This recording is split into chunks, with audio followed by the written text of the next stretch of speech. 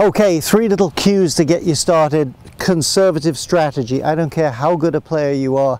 In windy conditions, it's not that windy out here right now, you will not have the kind of control over your direction or even your distances as you would in a normal day, so be conservative. Secondly, hey, remember, keep your expectations down. You look at a tour event, light, rain, cold, they'll never drive the scores up like wind will. It's going to be the same for everybody that day out on the golf course, so have reasonable expectations. Third and final one, related a little bit to that, the mental picture you have, the mindset you have when you play golf or anything else in life probably is very important. So try to relish the challenge, not just feel like you're getting beaten down, you don't like the weather, it's a struggle, you'd rather it was different. Relish the challenge and you'll be ready for action.